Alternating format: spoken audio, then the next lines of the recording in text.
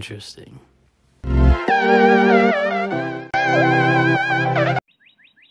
Alrighty folks, today I'm going to be showing you a little bit about my fuel setup. A couple people have asked me how it's run.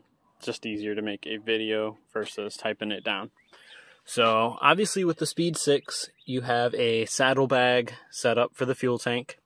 So the fuel pump actually sits on the driver's side under the back seat, whereas if you had a Speed 3, it would be on the passenger side.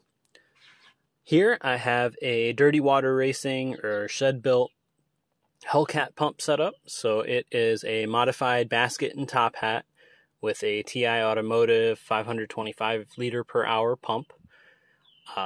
Basically what we're doing here, and I have mine set up, or I asked Pat to set mine up a little bit different than how he was making them for everybody else.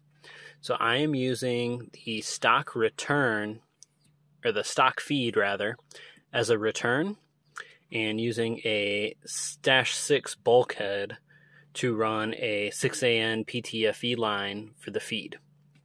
So basically what we have here is from the bulkhead to a 90-degree fitting, running a 6AN PTFE line, and that is running under the car alongside the brake lines, utilizing the stock brake line clips to hold the line under the car.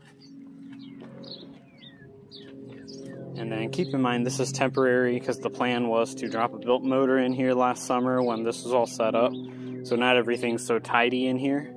But that 6AN feed line runs all the way under the car, comes up into the engine bay where I have it basically feeding a Russell distribution block or a Y fitting. So it's 6AN in and dual -6 out.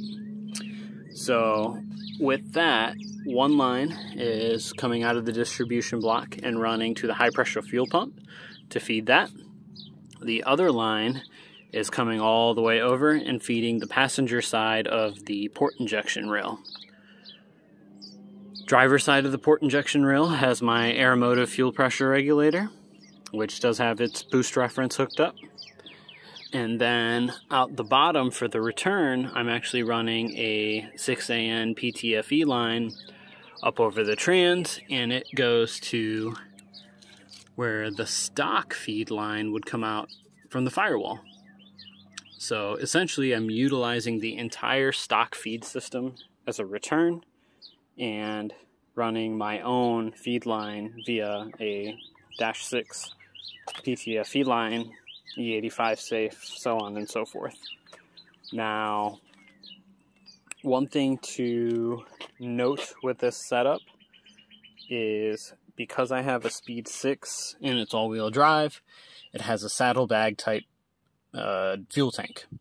So with that, what's important is, since you can't use the internal regulator with the hellcat pump, you have to find a way to suck fuel from the passive side or the passenger side of the tank over to the active side.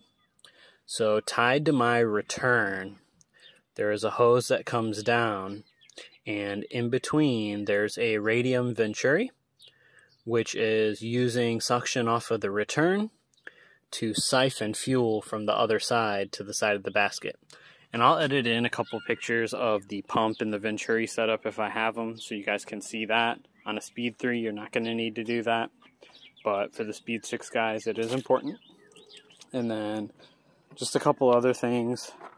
Feeding my port injection, we have 4 Bosch 2200cc injectors, and obviously the 4-channel split-second controller. Well, hopefully that's helpful to you guys. Thank you, and I'll see you soon.